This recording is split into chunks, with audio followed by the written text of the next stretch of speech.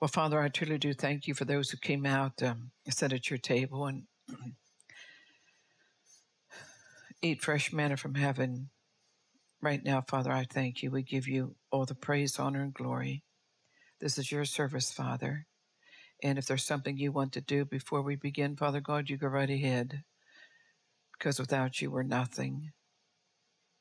Without your voice, we're nothing.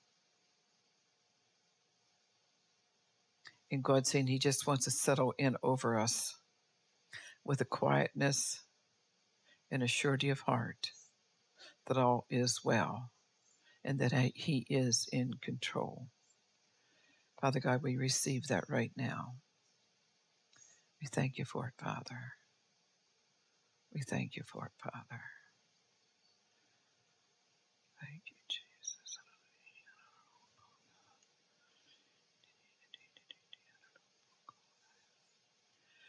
Thank you, Father.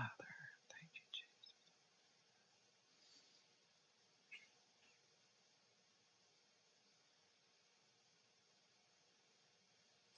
Thank you, Father. Thank you, Father. You know, without us knowing, if we don't know that God is in control of everything in our lives, good, bad, or indifferent, and if we don't know that God is in control of everything that's going on the earth, then we're in trouble. And I didn't realize how often I say God is in control until somebody brought it to my attention. But he really is. He really is. Uh, his glory is so magnificent. And he himself is so awesome. And really and truly, if you're allowing him to, he's given his children great visitations right now. And he's revealing some deep things to us. But you have to be expecting him to move, and you have to be expecting him to do great mighty things in you in order for that to happen. God's always desiring to do something different to us, but are we desirous to have him do them? You know, that's the difference. And this morning, God talked about love and how we had to be love vessels, you know, and if we don't have love, then he can't use us. All right. So let's start this. God is in control. There's a testimony that I read. It said, I remember, and this, we can all relate to this, all right, but I just wrote this person's testimony down. I remember a particular time of my life when I was struggling a bit with discouragement, doubt, fear, and loneliness. I spent many evenings having long conversations with a close friend to whom I poured out my heart for hours. Many times during these talks, my friend stopped me and said, but remember, God is in control. That statement became an anchor in my life. Then he goes on to say, well, in North Dakota, there were many mornings, afternoons, and nights that I was discouraged. Couldn't understand why is my opportunity and blessing here. Why not closer to my family, children, and friends? No matter how hard the winds blew or how much the adversity intensified, my soul remained anchored to that simple truth: God is in control. I am here to tell you that I couldn't have made it I am here to tell you that I couldn't have made it up there in 40-degree temperatures for the last 4 years without God. Some of you need to understand, sitting here tonight, that without God, you wouldn't even be alive today. Because a lot of people cannot stand the pressures of life. And it's God who balances you out so that you can make it through each and every storm that you go through. He went on to say, during that time, I discovered that when a person is able to face terrifying obstacles with the assurance that God is truly in control, an awesome sense of power, strength, assurance, and confidence begins to well up inside your heart. Shadrach, Meshach, and Abednego were able to face terrifying obstacles to worship their God. And you have to stop thinking what's going over in Afghanistan right now. Horrible, horrible things. And those people have to have assurance in their heart that God is in control. And that article we sent out, the fathers and husbands gave the women guns and said, either kill them or kill yourself. You know, the choice is yours. It's a horrible thing, you know. They were willing to go into, and we're talking about Shadrach, Meshach, and Abednego. They were willing to go into the fiery furnace and risk their lives because they knew God was in control. And they weren't going to worship the gold image that Nebuchadnezzar the king had set up. Always remember, God is still in control. Now, that was his testimony. Now, many times when I used to be anxious, God would ask this question, am I in control or not?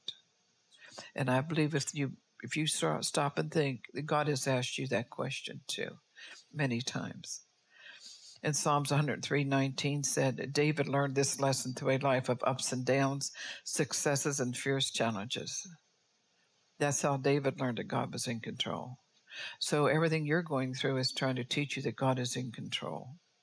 He knows exactly what to do, what he's going to do with you. Verse 19, the Lord set his throne up in heaven, and he rules over everything. Angels praise the Lord. You angels are the powerful soldiers who obey his commands. You listen to him and obey his commands. Praise the Lord, all his armies. You are his servants, and you do what he wants. Everything the Lord has made should praise him throughout the world that he rules. My soul, praise the Lord. We should all be praising the Lord at all times. I don't care what we're going through. You know, and sometimes we go through hard things, and we wonder, God, are you still there? Are you still in control? At least I do. Are you still there? Are you still in control? And he always assures me, yes, I'm still here. And yes, I'm still in control. And yes, you can make it through this fiery trial. Because he never puts anything on us that we can't bear. David, Israel's most beloved king, recognizes his humble submission to the one who sits on the heavenly throne, the Lord of all creation. We need to learn the same lesson. And David also introduced us to a vital aspect of God's character, his complete sovereignty. What do we mean by sovereignty? This is a word that denotes God's supreme and absolute rule, control, and authority over this entire universe and every single human being. In this, he is all-powerful, all-knowing, and all-present. God is sovereign. You've heard me say that. And he can do whatever he wants to do. And, you know, if you said, here I am, God, I'm yours, use me, then that's what he's doing. You might not like what he's using you for, but you told him, here I am, Lord, use me. You gave him permission with all of his sovereignty to come and use your vessel to do whatever it is that he needs done at this given time. There are many people in this world who either deny God's existence or try to excuse him from responsibility when bad things happen. In effect, even those who may seek to defend God are saying God exists, but he didn't allow that. That happened without his consent. That's not a true statement. It's not a true statement. Look at what happened when Job, when Job went before the Lord. Satan was there. And Satan wanted him. And God said, you can have him, but you can't kill him. So everything that Job went through a lot, and everything that Job went through was with God's permission. Read about it. It's right there in your word. I've taught on this before. Because when God said we were going through a Job experience, whole church was going through a Job experience, we taught on that so that you'd understand what we was going through. And it was with God's permission. What these people do not realize is that they are insulting and rejecting God's complete sovereignty over all aspects of life. You know, there's pastors out there preach that Christians will not suffer. I was in a church when I was first born again, and God told me, he said that we would suffer. And I told my pastor that, and she kicked me out of the church. And then I went and looked in the Word, and the Word says we will, right? But that teaching's out there, that doctrine's out there, that if you're a child of God, you will not suffer. All right, so why do people do this? Why do they seem to stumble over or overlook God's sovereignty? First, it is clear that these people do not understand the Word of God, which clearly teaches God's complete control over creation. Second, their idea of God is totally unbiblical and unfounded. They try to put God in a mold of what they think he should be, like and therefore replace his righteousness with their own. And as a result, if anything happens, they may claim that God had nothing to do with it. That's a poor state of mind when you think God isn't in control of your life all the time, either good, bad, or indifferent. That's a pretty bad state of mind. And that's going to get you lost. Everything that is going to occur in our lives is written in our book of life in heaven. This is what God spoke to me, and we know we have a book of life, right?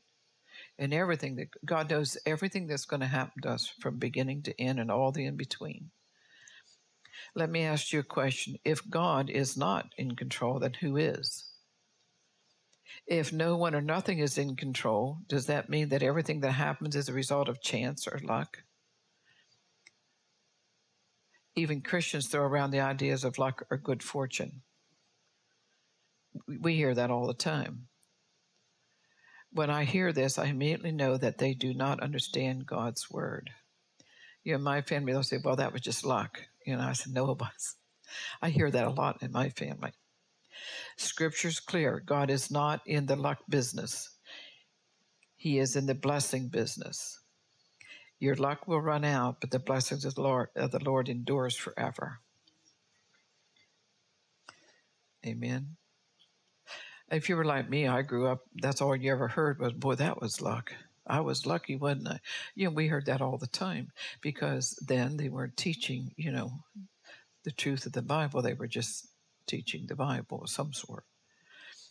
If we replace God's sovereignty with sheer luck, we are simply saying that there is no plan or order in the universe, and we are the victims of our circumstances. If that is the case, then sometimes we'll be happy, most of them would be unfulfilled, and we will always fear the future. So I said, if we replace God's sovereignty with sheer luck, we are simply saying that there is no plan or order in the universe, and we are the victims of our circumstances. We've heard that statement too. If that is the case, then sometimes we'll be happy, most of them will be unfulfilled, and we will always fear the future. Most of your promises will not be fulfilled because you are not trusting the God of Abraham, Isaac, and Jacob. God does not want us to live like this. He is in absolute control of every single event in this life. He is master over the things that affect his purpose for each of us. If we're going to say that God uses life to reveal his sovereignty, then it is natural to begin our look at the biblical evidence in the very first word of Scripture in Genesis 1:1. It says, in the beginning, God created the heavens and the earth. Think about what this means. God created everything that exists out of nothing. He put this and every other world in its place and created galaxies, solar systems, gravity, time, space, literally every speck of matter in the universe, period. If he set all this in motion, then he is more than able to sustain his creation for eternity, period. If he formed you in your mother's womb and breathed life in you, he can keep you. You know, many times, you know, I've heard when I've been prophesying or people I heard, you know, God would say, you went down a side road that I never meant for you to go on. But it didn't, but he said, I was with you on those side roads. So he was always in control. Even when you weren't walking in the righteousness of God and you went on a side road of sin, God was still with you. He never left you nor forsook you. I'm quite sure your angel was with you saying, oh, shaking her head, get back on the road where you belong, you know. Yeah, because he had a hard time keeping you safe because you were out there doing dumb things, right? But God was still in control. Your angel never leaves you. According to what I'm reading in the Word, he never leaves you. Aside from creation itself, the Old Testament reveals God's control in every area, most notably over nature, nations, and even unbelievers. His dominion over nature is noted in the Psalms, as Psalm 135, 6-7 explains, whatsoever the Lord pleased, that did he in heaven and in earth, in the seas and deep places. He causes the vapors to ascend from the end of the earth. He maketh lightnings for the rain. He bringeth the wind out of his treasures. Here were those girls that were in a Nazi prison camp, the Corrie ten Boom. Remember, she said about her sister, She was always joyous, always rejoicing. And she would always tell Corey, God is in control. And there they were naked, and lice all through their bodies, being starved to death. And even whenever they would be taken from prison to prison and they were treated really bad, her sister would always say, Corey, God is in control. Even when she's going through all that, and she died, even when she's going through all those bad things, she never cursed God and never for one instant said God was out of control. I like that book. It has really taught me a lot through the years about how, God can allow us to suffer, but he's there with us even in the suffering. Because God always tells me, daughter, I was always in the valleys with you. I didn't leave you in that valley alone. And even when Mary Catherine Baxter went to hell, Jesus went with her. And one time she said, Jesus, where are you at? And he told her, I'm here with you. That, because hell is so bad. So what I'm saying that for is that no matter what he asks you to do, he's there. He's really there, and he's really with you, and he's keeping you. And he is in control of your life. And Psalm 104:14 further illustrates this point. David said, he causes the grass to grow for the service of man, that he may bring forth food out of the earth. This shows that despite man's efforts, farming would be impossible if God did not raise the vegetation from the earth, right? Unlike man, God is not bound by nature. More than that, he is in total control of it. I never thought about it that way. Now, when we think about the history, see, that's the trouble. We don't think about God in every area of our life. We take too much for granted. We don't really stop and think, why is this existing? Why is this happening? All right. I look at a lot of things like that. And I just have to stand in awe sometimes of what God really does do. Right now I'm on this little kick about the different animals he made and how come he made them the way he made them. But see, he was in control of all that too. Little Isaiah got me started on that, by the way. All right. Now, when we think about the history of the world and see how many nations have brought about pain, war, and bloodshed, it is easy to wonder if God was in control of these events. In the face of war, isn't it easier to believe that vicious, volatile men are in control rather than God? Do you think God didn't know that those planes were going to run into the Twin Towers that day they did? Yes, he did. Do you think he didn't know who was going to be there? And have you read the testimonies of the people that should have been there, but for some reason or other didn't go to work that day? You need to think about all these things. We need to understand that God is not worried about world dictators because the only reason they are in positions of power is that God allowed them to be. And Job 12:23 states, he makes the nations great, then destroys him. He enlarges the nations and straightens them again.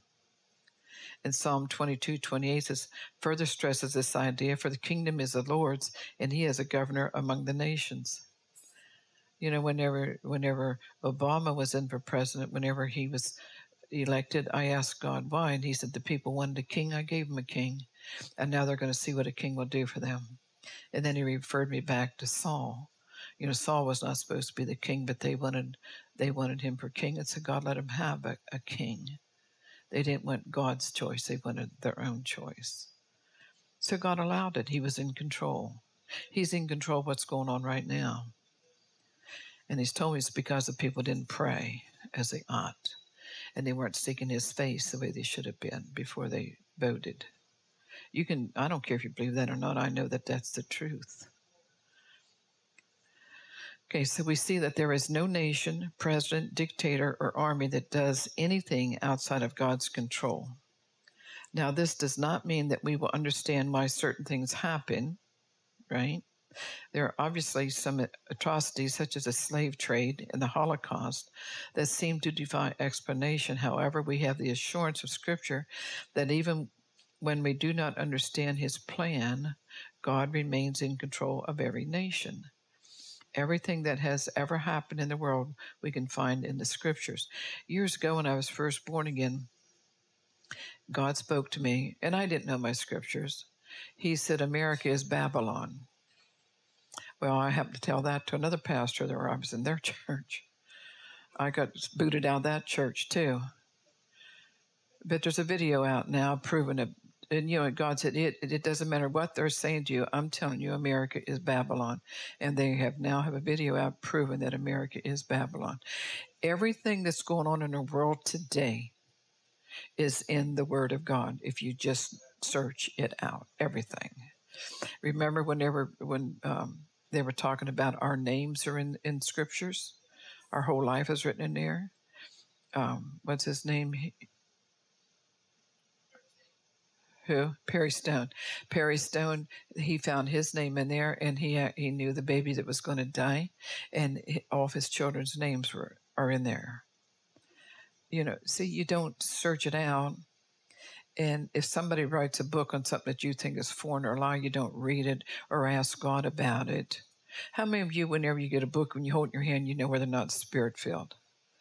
You don't have to read it. You just know whether or not it's God or not. And then that you lay aside. I can read a prophetic word and know whether or not it's God. I can read an article and know whether or not it's from God or just the person saying it. See, if you're filled with the Spirit, you're going to know these things. And God wants us, because God is always in control. And you have to know, you have to be a person who is so close to God, nothing can separate you from Him. Absolutely nothing. Just like that, what we read before we did song service this morning, God had been showing me something. I was having a vision, and then He started prophesying that, and I couldn't even move into bed until He was finished. I jumped out of bed and ran to my computer and said, Holy Spirit, you're going to have to repeat this to me. And He did, and then we did it this morning. See, that's God. He can interrupt my sleep anytime He wants to. Can he interrupt your sleep anytime?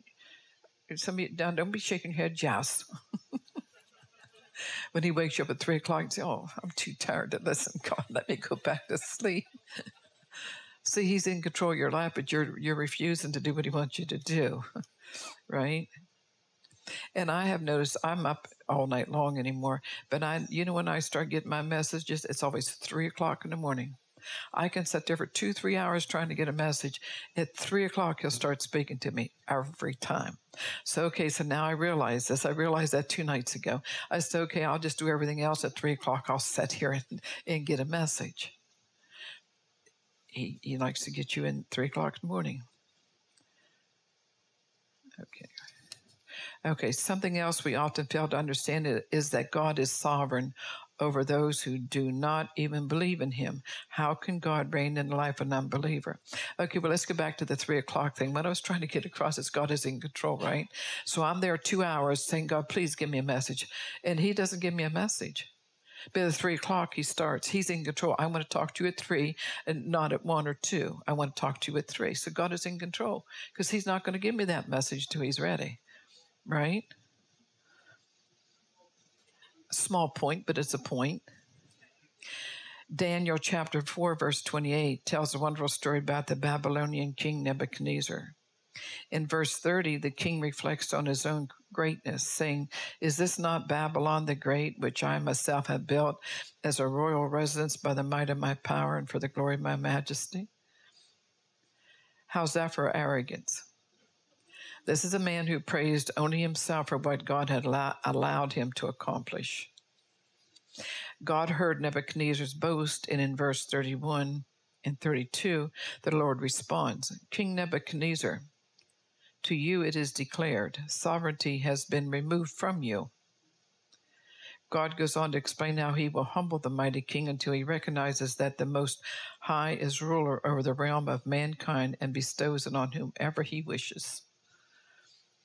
Instead of the king giving God the glory for what He did, what He built, He gave His own self glory. This is why you should never say, this is my church. It is, if it's not God's church, then forget about it. And if God didn't build it, forget about it too, because it's going to fall. All right? In verse 37, we see the king, after having gone through his humbling experience, proclaiming honor and praise to the King of heaven. Even this unbelieving ruler of a mighty nation realized that his control came only from God. Because we know that God is in control, we can find peace and several assurances from the Father. First, we find comfort in the fact that Almighty God, who is in absolute control of everything, is intimately and continually involved in our individual lives every single day. God never stops providing for, protecting, watching over, and caring for each other. And because He is sovereign and all-knowing, He knows exactly what we need for today and tomorrow. You know, I had twin brothers. One of them was killed at a very young age, and he was a little bit rambunctious. You know, he was a fighter and a loudmouth, a wonderful person, but you know, he had that kind of personality. And the other twin was very quiet and very timid. Well, my brother Denny, he got killed. They raced cars, and he got killed at a very young age, 20-some. And for years, I would say, God, why did you take him? Because we were really, really super close. You'd have thought I was a twin too. We were just so connected. And God said, He said, if I didn't take him, he would have ruined his brother. So He had to take him so that the other twin wouldn't go down a wrong road. Because he said my other brother was going to go down a wrong road. I mean, he's in heaven because he hadn't gone there yet. But see, God, He's all sovereign. And He knows exactly what He's doing. I mean, you know, that was sort of hard to digest for a little bit, but God is God. And I didn't know God is God then. And I didn't know God is always in control then either. But that's just how that works. If you really would just sit down and ask God, why did you do this? He will tell you. He will explain everything to you. It's better that He took my brother then than watch him go to hell. Right? I mean, in my opinion, that's the way it goes. Even though it took me years to get over that, but still in all, God was in it, the whole thing.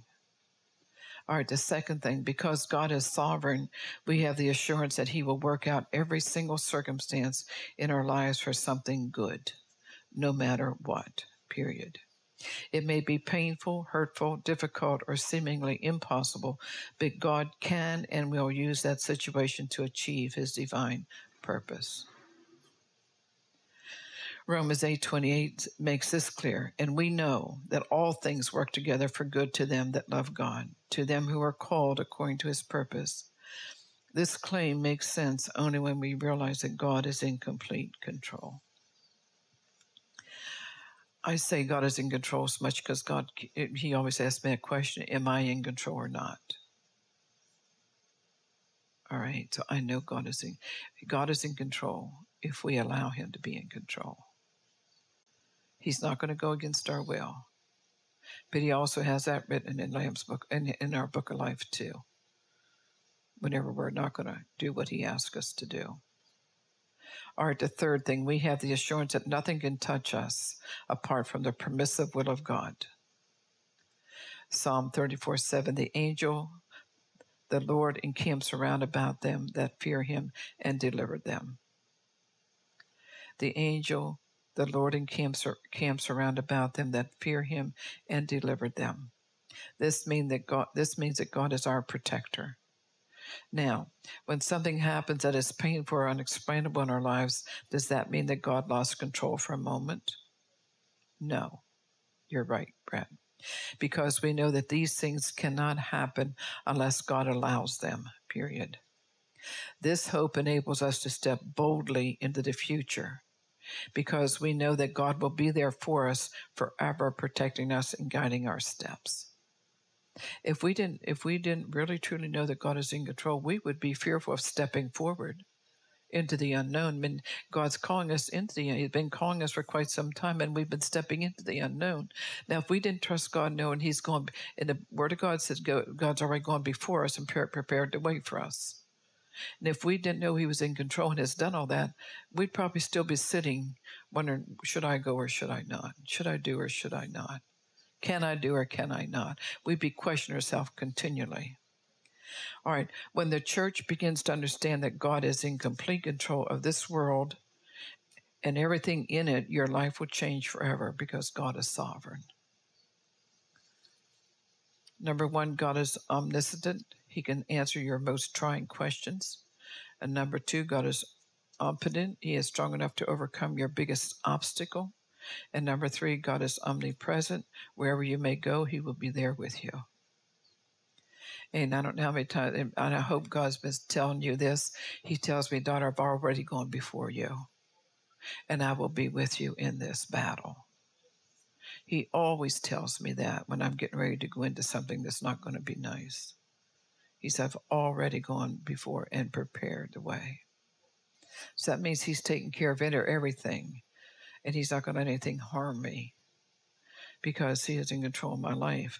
All right, no matter what pain, trial, or tragedy comes your way, rejoice that your Father will be there to work it out for your good no matter what. All right, let me ask you this question. We just said here that no matter what pain, trial, or tragedy comes your way, rejoice that your Father will be there to work it out for your good no matter what. How many of you, when something does happen in your life, you sort of sit and shake your head and say, I just don't quite understand this, Father. I can't understand why this is happening. Would you please explain it to me? And then if you'll sit still, he'll explain to you why it is happening. And you won't go into that thing unknowing, not knowing what's going to happen. You're not going to want to go into that thing because it's going to be bad. But God has already told you. He's already gone before you and worked it out. Is there any situation out of God's control? There is no situation we will ever face that is out of God's control. So the best place to be is right with him.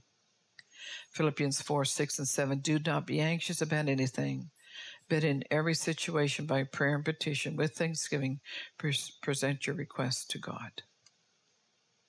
So when people are anxious, they don't understand that God is in control. How many of you might have said, God, I don't understand, but you're in control, so you're just going to do what you got to do.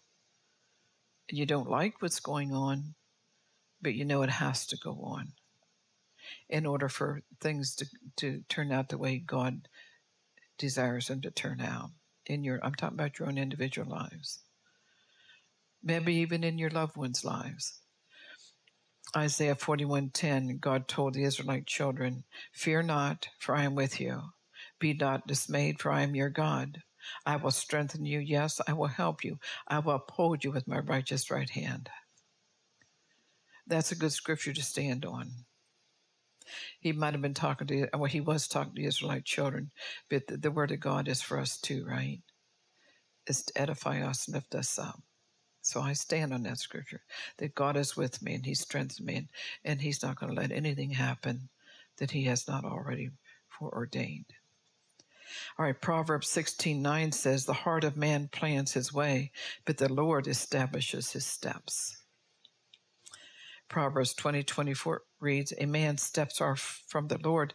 How then can man understand his ways? Remember I told you before, when we come into this building, things were chaotic, really chaotic. We was trying to get it, fit for a church. And I set no steps, and I was crying. I said, God, what is going on here? He said, I didn't tell you to move here. Man did. And because you're out of my will, this is what's happening. And he said, but I'll keep you while you're here. I know why you did it. You did it because you thought you were doing the right thing, and you didn't seek my face about this building. And he said, I will keep this building as long as you're in it. You won't have an overflow, but you'll have enough to keep it running. And that's how it's been. We were having all that trouble getting it together because man told me I needed to move out of my home into here, and I didn't pray. I just took it. Please pray about everything that you do, because you get yourself into a mess if you don't. Okay, Proverbs 20:24. We read that. It reads, "A man's steps are from the Lord. How then can man understand his way?" And then Proverbs 16:33 says, "The lot is cast into the lap, but its every decision is from the Lord." Human beings decide all kinds of ways to make a decision, do we not? They try rolling dice, they draw lots, and they put out pieces of cloth in the ground. Whatever the point here is, whatever means they use is going to be God's will in the end, and every decision is from the Lord. Still is not God's will that I'm here, but he says as long as I'm here, he would keep me. So he is still in control. And he said the doors would never shut because he's the one who opened them. Man will not be able to shut them. And we've been investigated a couple times when we first started, but they backed off and left us alone because God is in control. You see this?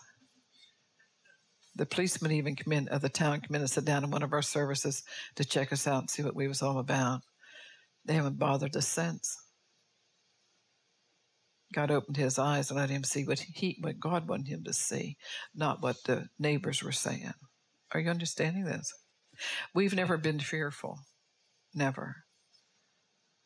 Even whenever the COVID thing happened and everybody's closing doors, God said to me, do not close those doors. Keep them open.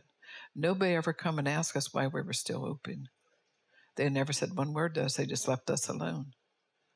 See, because God is in control, and God is the one that said, don't close the doors. Nobody could do anything about it because God is in it. I hope you get this down in your spirit tonight.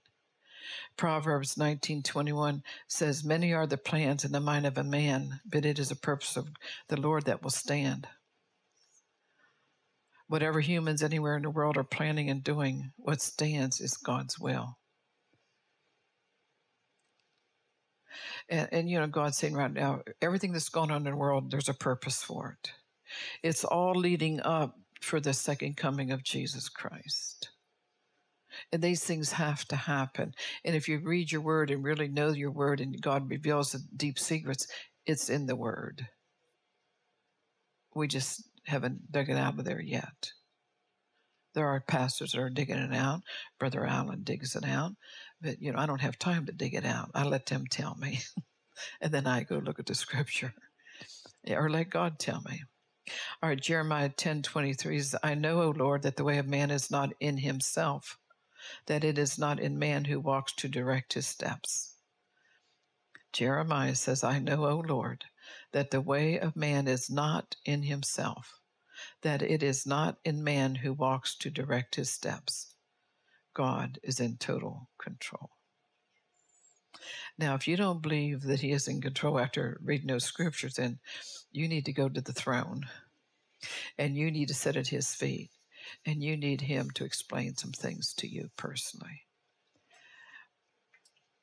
There's too many out there saying that God is not in control of all things.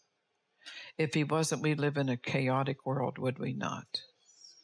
It wouldn't be fit to live in. And I know that it is getting dark out there, but God has already told us a couple years ago, 5 years ago, that gross darkness was going to come across the land. And there would be a lot of chaos going on in the land. I mean, he's told us everything that's going to be happening. We have it written down. And we're watching each thing come to pass. We're not happy that it's coming to pass, but God already knew it was going to. Your life, what you're going through, is already written in heaven. And God knows exactly what you're doing. You need to understand that God is continually watching over you each and every second, each and every moment of the day. There's not one day that God is not watching over you. And he is making sure that you're being kept safe. He is making sure you might go through a lot of problems, but the enemy cannot kill you. I agree with the word. I would not want to be one that just never had a challenge in life. That would be an awful dull life. And I don't know about you, but I like a good fight. And when the enemy comes my way, he's met a good fight, because I'm not going to sit down and play dead. God said we are the victorious ones. We are the overcomers. And the way we do that is by standing on the word of God, standing in faith, and putting the devil under our feet where he belongs. He never was supposed to be over our heads. We allowed that to happen. All right. So tonight, God wants you to have a calm assurance that all is well. You know, you think about the Shumanite woman when her son died, and she kept saying, all is well, all is well. What she was saying is, God is in control. When we were singing that song about all is well, God told me that. That's what she was saying. God's in control. All's well, she's saying, because God has this in his hands. I'm really not worried about it. I'm just going to go to the man of God and make him come back here and raise this child from the dead. We don't say all is well when we get into trouble. We wring our hands and we get on the phone and we call this one, that one, and the other, and we act like a fool. And really what we need to say, God, you're still in control. All is well. And I've been telling some of you to just say all is well and don't talk about it, because God is in control of that situation. He was from the beginning, but you stuck your fingers in the pie and messed it up. And that's why you went through the turmoil you went through, because you were not believing that God is in control. God said tonight, as you sit under the open heaven, that he's opening the windows higher than ever, open the windows wider than ever before. And he wants to put a knowing that you know into your spirit that God is in total control. And he's never out of control. And no matter what is going on, you can say all is well. God told Chris Lynch, and he told my oldest daughter, that they're going to be left behind. And the reason why and he told us at the same time, the reason they're going to be left behind is because they are strong and they know the word. And my oldest daughter doesn't even go to church, but they know the word, and he's going to use them to minister to those who don't know Jesus. I mean, she knows that she's going to be left behind, and we read what's going to happen when you're left behind. And the only thing is, she says sometimes it sees her through that is knowing that it is God's perfect will for her to be left behind. I don't know if I would want to live all my life knowing that I'm going to have to be here when all hell breaks loose upon the earth. But I know my daughter can handle it. She's a fighter. And I know Chris Lynch can handle it. So that's just how God is. He knows who can handle things. He knows exactly who he's going to use to do what, when, and he does not deviate from his plans for your life. You might, but he doesn't. Are you really ready to put your life in full and total control into God's hands? And then whenever you leave here, you can say all is well.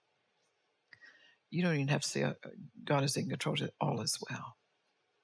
Because if you say God is in control, that gets you in trouble a lot, doesn't it? But you can say both and just be confident that God is with you.